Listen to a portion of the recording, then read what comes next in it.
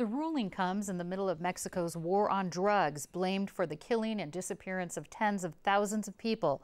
Among the activists pushing to legalize marijuana is Mexico's former president, Vicente Fox, who says violence will drop once the drug is legal. The problem we know comes from drugs, cartels, servicing the huge market in the United States.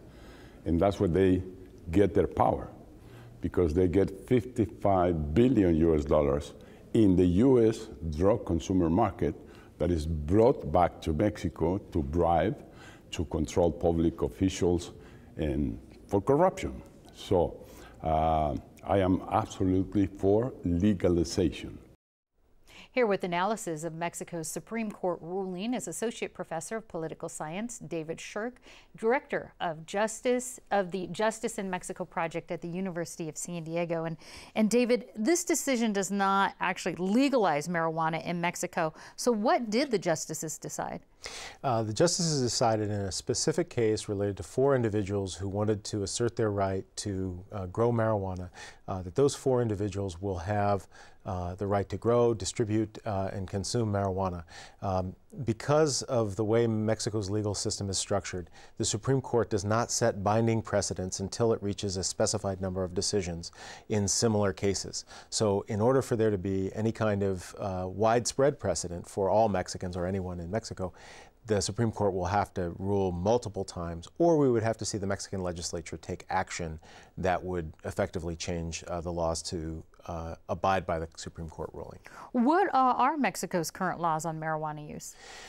Currently, marijuana consumption is regulated, is prohibited.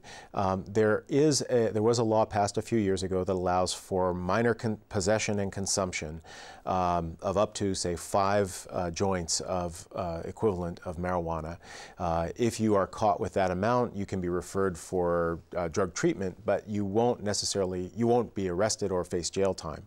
However, for larger amounts, for distribution and sale, the marijuana is criminalized along with a wide range of other drugs, heroin, cocaine, etc. So that being said, and what you were talking about, that unlike in the U.S., the Supreme Court doesn't just make a ruling and it sets a precedent, how significant is this ruling?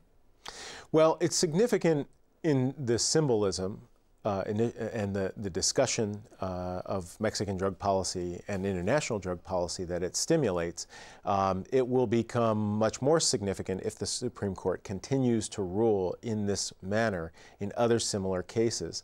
And I'm certain that marijuana legalization activists in Mexico are going to continue to put forward cases for consideration by the Supreme Court. What remains to be seen is whether it is left to the Supreme Court to make this decision, or whether the Mexican legislature acts sometime in the next couple of years to change the law and legalize marijuana. Now, marijuana seizures at the U.S.-Mexico border were down by 63% in 2014 compared to the year before. So what kind of impact would legalization of the drug have on the drug trade and violence?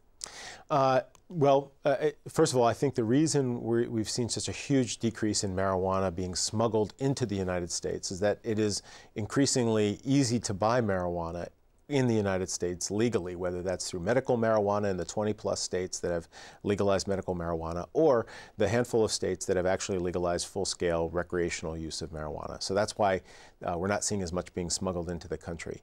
The effect of legalizing in Mexico would be to increase the amount that's produced in Mexico. But now that we're producing so much in the United States, it's not clear that that would have a major effect. But what legalization would do is it would rob drug traffickers of probably 20 to 25% of their proceeds.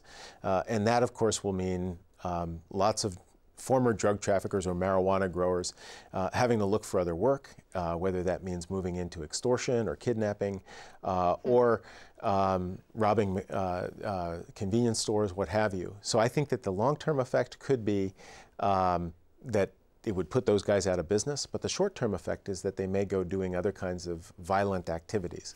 In general, is there strong support to legalize marijuana in Mexico?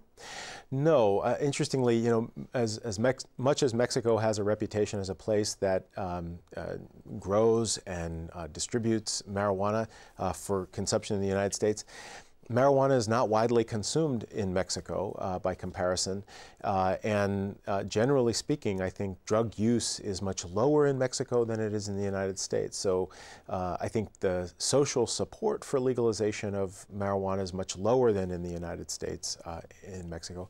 Here, 55+% of the population approves, and in Mexico, much fewer. All right, Associate Professor David Shirk, thank you so much. Thank you.